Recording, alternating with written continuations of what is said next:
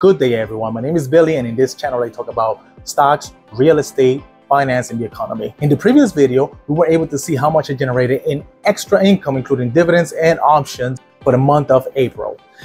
Now, in this video, we're going to see what happened in the month of May. Now, let's get to it. And remember, I am not a financial advisor. Please make sure to consult an appropriate advisor and do your own research before making any investing decisions.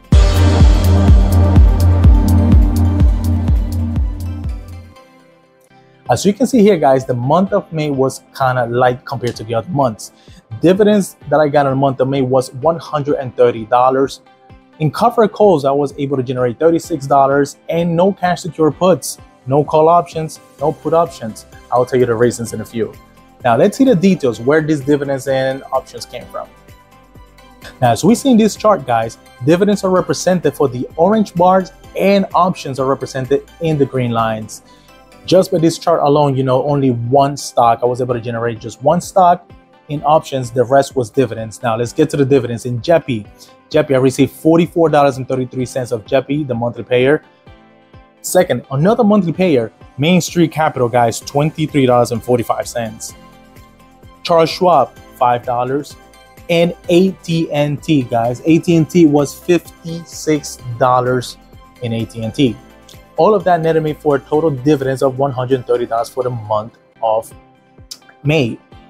Now, in options, in Plug Power was the only option play that I did on the month of May. And the reason is, guys, this is after earnings season. This was the AI boom.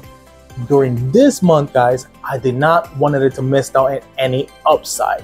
Therefore, I was very, very careful in what I did.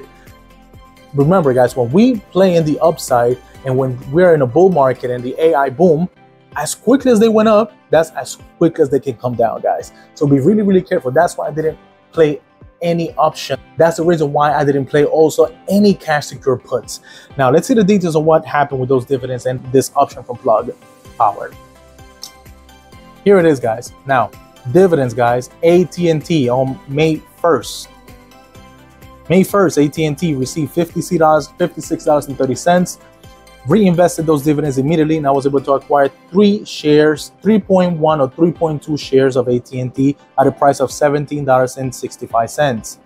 JEPI, another monthly payer, guys, received $45 of JEPI, and I was able to reinvest these dividends immediately and acquire 0.84 of a share for a price of $54.10. Main Street Capital, guys, another monthly payer, Main Street Capital, received $23.45, reinvested those dividends. I was able to acquire 0.6 of a share at $39.64. Charles Schwab, guys, Charles Schwab, I only have 20 shares. It contributed $5 in dividends. I did reinvest those dividends to acquire 0.01 of a share for a average price of $53.90, guys.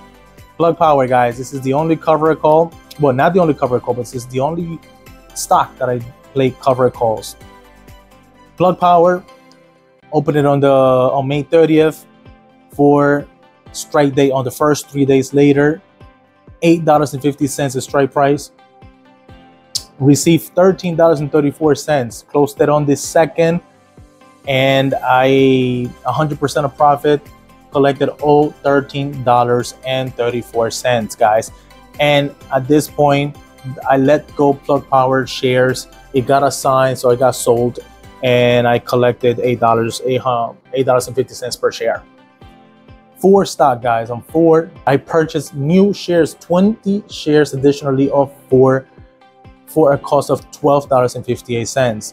Plug Power, once again, cover a call on Plug Power, open on the 31st, 12 strike price of July 9th, 9 days to close, $8.50 strike price, received $31 for this, closed it on the 6th for $8.86, collecting 72% of the call in profit, which netted me $22 in profit, guys. So in covered calls or options, I netted $36 for the month of April.